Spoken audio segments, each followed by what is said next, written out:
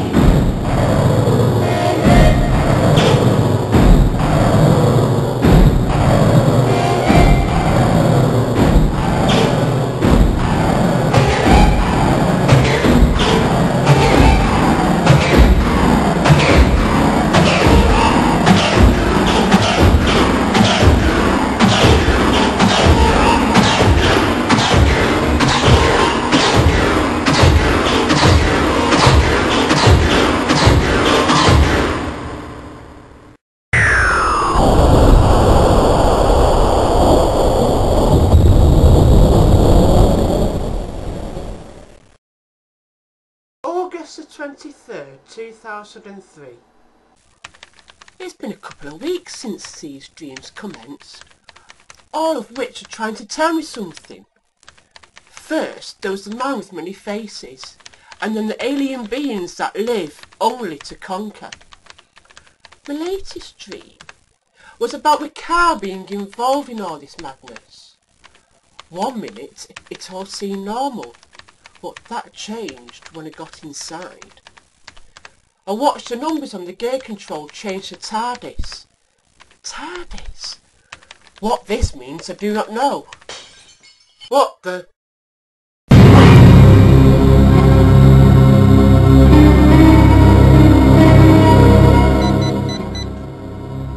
Hello? Yes? The garage is on fire. I don't know the cause, but the car's in there. 5 Greenhouse Lane, Boston. Okay, right.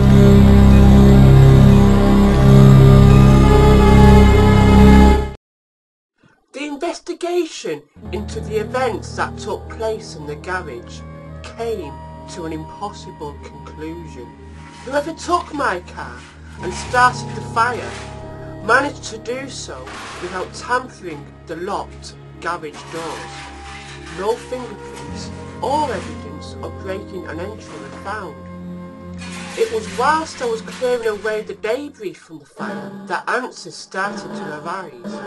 I couldn't believe it.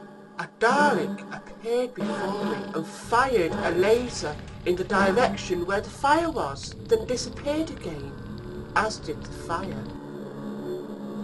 Then a sound familiar to what I heard in my dreams came. Right before my eyes, my car appeared as if by magic. I couldn't believe it. I approached the car and touched only to retrieve my hand from the vibrations that came from the car. I touched again, realising the car was humming as though it was alive. The suspense took me. I had to open to see if any more of my visions were a reality. I unlocked the car, opened the door, and stepped inside.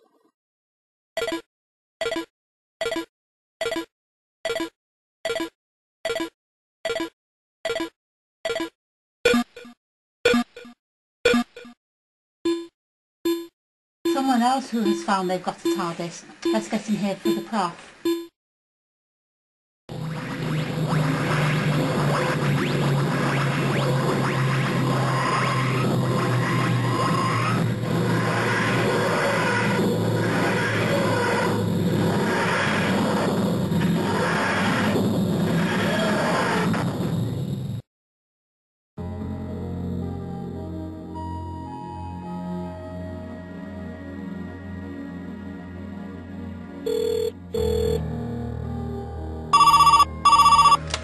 Professor Webb speaking.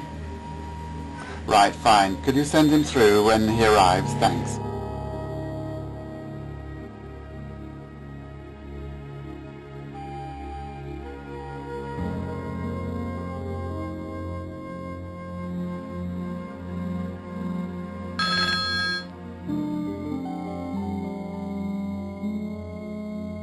Please, come through, please.